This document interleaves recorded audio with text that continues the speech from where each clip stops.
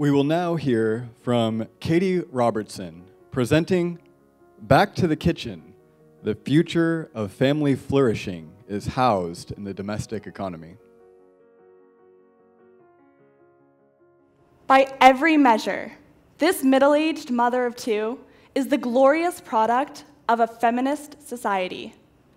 With a happy, healthy child on one hip and a briefcase across the other, she marches with the empowerment granted her by centuries of suffering. Her confidence she wears in her smile, daring anyone to question her authority. When her stiletto heels tap the tile hallway, the employees in their cubicles know just as well as her own children that they ought to start behaving. Her strength is repeated to her like a mantra by our culture. The message at the top of her notepad crowns her a queen. The Super Bowl commercial for deodorant incites her to kick inequality.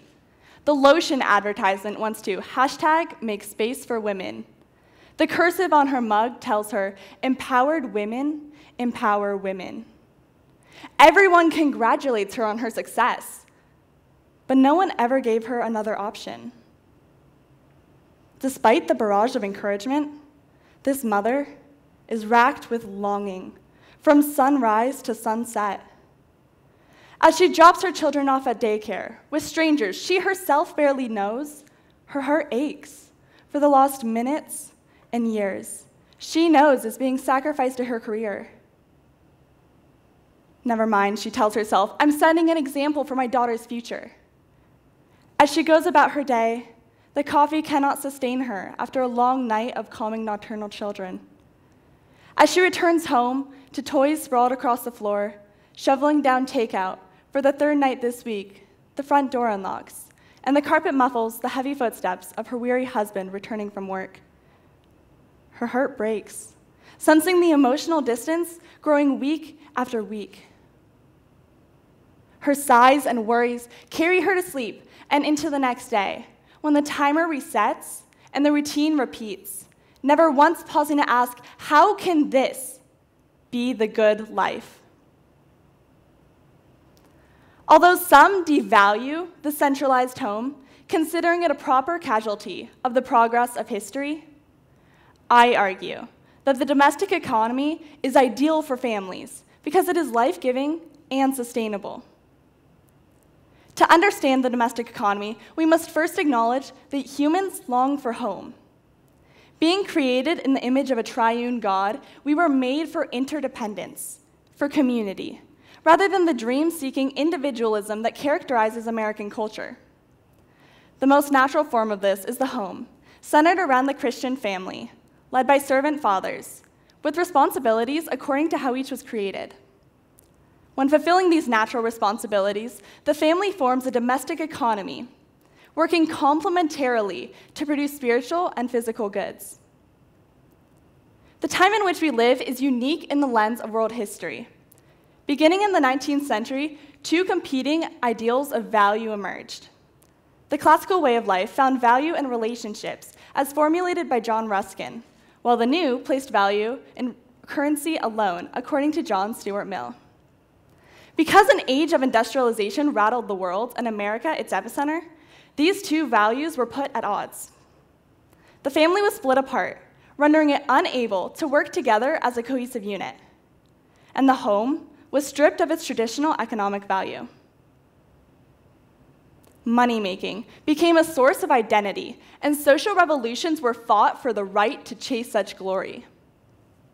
Women are encouraged to lean in, to borrow Facebook's COO Sheryl Sandberg's now famous phrase, to careers outside the home, as well as invest within, shouldering a double portion of responsibility as compared with their husbands. Tradition is shunned, and enlightenment embraced. Mill's philosophy actively shapes the world we live in today. But even today's world is not the one our parents grew up in. Cul-de-sacs, once swarming with children running in and out of each other's houses, are silent and empty. Even church members cannot recognize their fellow parishioners. And according to a recent study, families spend only 37 minutes of quality time together per day.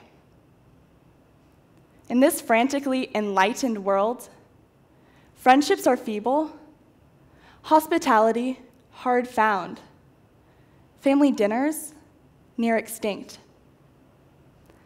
This lifestyle has been most detrimental to the youngest of our communities, the children. Often, children are compared to sponges in their early years.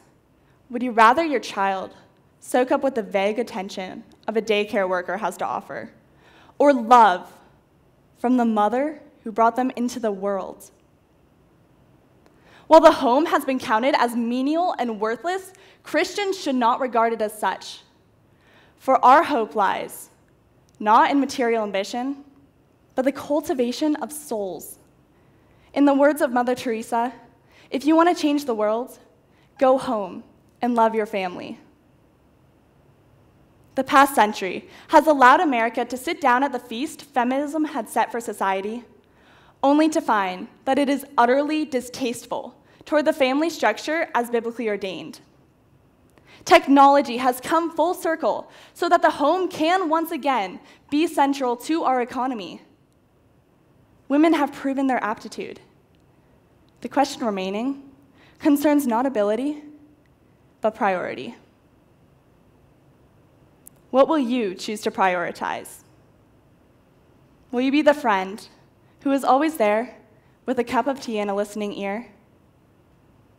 Will you be the neighbor who delivered groceries to the at-risk on her street? Will you be the mother who raised courageous children to be warriors for the kingdom of God? Or will you be nothing but a faint memory in the minds of those who live after you, because your absence was always more real than your presence? Invest in the future. Fight for the family.